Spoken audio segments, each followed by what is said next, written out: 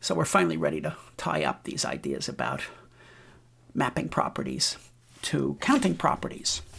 And let's begin with the remark that we already made, that if there's a bijection from one set to another, if there's a bijection from a finite set A to a finite set B, then A and B have the same size. By the way, those vertical bars, absolute value of A, when it's a set, refers us to the size of the set for finite sets. So it means if A has n elements, then the absolute value of A is n. Okay, let's use this bijection idea immediately. Here's a nice example. Suppose you want to figure out how many subsets are there of a finite set A. And suppose you didn't know yet. All right, so what we're asking about is what's the size of the power set of A? Remember, the power set of A is all of the possible subsets of the set A. Well, suppose A has 3 elements. What does the power set of A look like? If capital A has elements little a, b, c, it's a set of size 3, then the power set of A is going to have 1 subset with no elements, 3 subsets with 1 element, they're listed there. It's going to have 3 more subsets with 2 elements and 1 subset with 3 elements for a total of 8 subsets in the power set of A.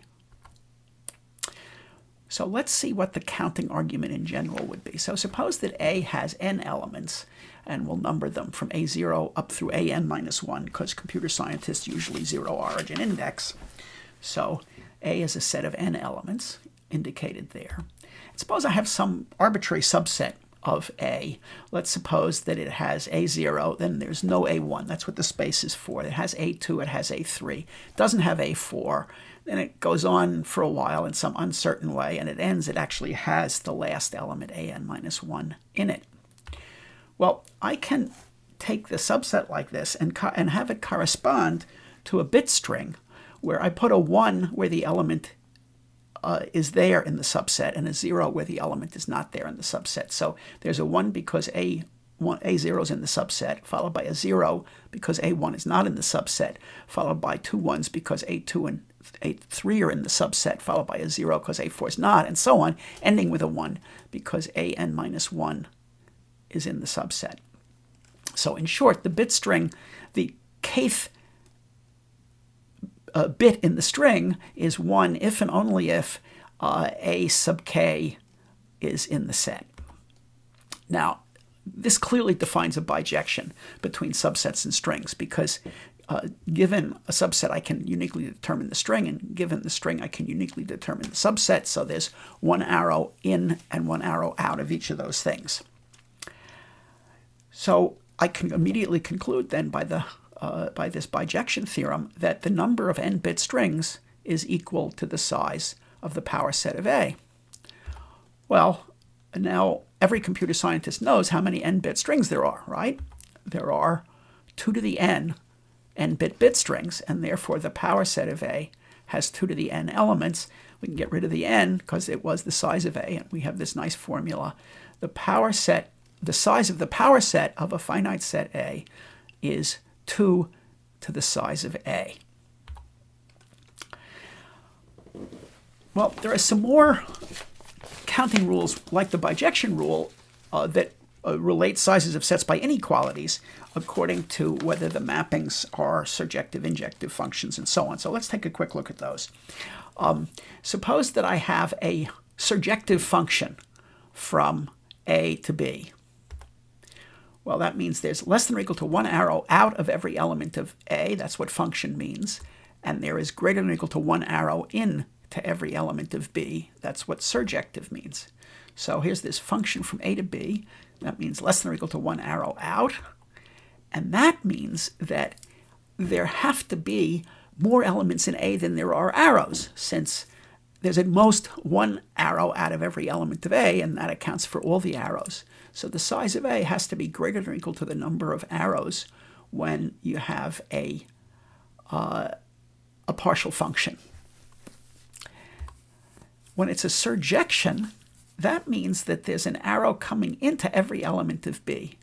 That means that there have to be at least as many arrows as there are in B because everything in B has at least one arrow coming in. So if you look at these two pieces, the size of A has to be greater than or equal to the number of arrows, and the size of B has to be less than or equal to the number of arrows. Putting them together, we have the mapping rule for surjections. If I have a surjective function from A to B, it means the size of A is greater than or equal to the size of B for finite A and B. Well, the same argument goes for injections. With an injection, I have less than or equal to one arrow in. And what does that tell me? Well, if it's total, then there's at least one arrow out of everything. And that means that the size of A has to be less than or equal to the number of arrows, because every element in A contributes an arrow, maybe more than one. Okay, if it's an injection, there's less than or equal to one arrow coming into each element of B. That means that B had better be big enough to catch all the arrows, so the number of arrows has to be less than or equal to the size of B. Put those two inequalities together, and you find that if you have a total injective relation from A to B, that implies that the size of A is less than or equal to the size of B for finite A and B.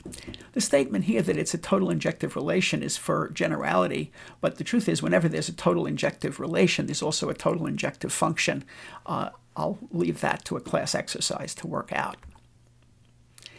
So to summarize, what we can do is characterize these kinds of jection relations between sets. So let's define A bij B. So this is going to be a binary relation between two sets A and B, and its meaning is that there's a bijection from A to B.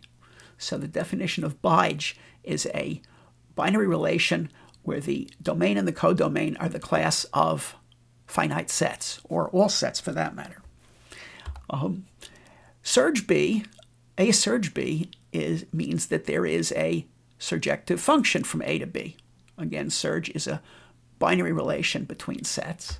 And finally, A inj B says there's a total injection relation from A to B. So we have those three relations between sets. And what we've just shown is that if there's a bijection between A and B, that's true, implies that the size of A is equal to the size of B. And in fact, it's not hard to prove the converse. If the size of A and the size of B are the same, then it's easy enough to find a bijection between them.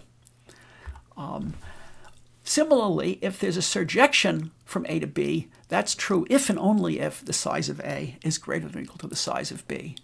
And if there's an injection from A to B, that's true if and only if the size of A is less than or equal to the size of B. So the existence of these kinds of relations between sets is a handle on their relative sizes.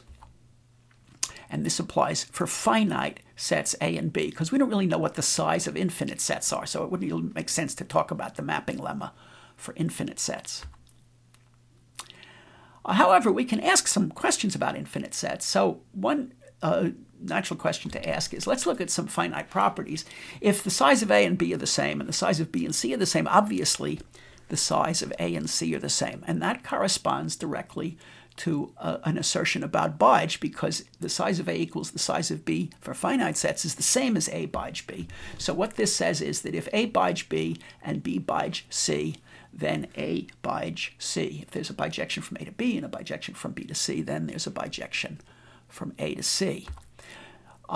Corresponding property for finite sets, again, is greater than or equal to. If A is greater than or equal to B, greater than or equal to C, then the size of A is greater than or equal to the size of C. And that would correspond to a similar statement about the surjection relation.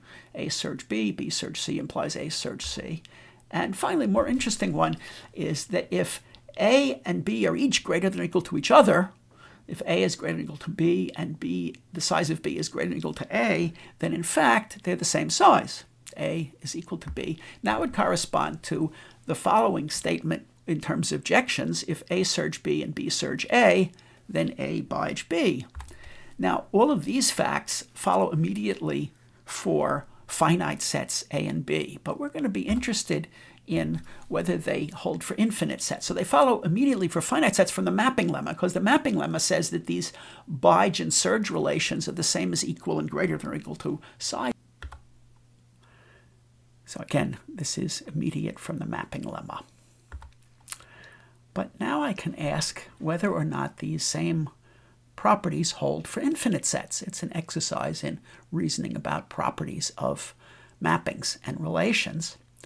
And the answer is that the first two claims go through easily if you're trying to prove them for finite sets, for infinite sets. The basic idea is, let's look at the first one. It says that if there's a bijection from A to B and there's a bijection from B to C, then there ought to be one from A to C. How do you find it?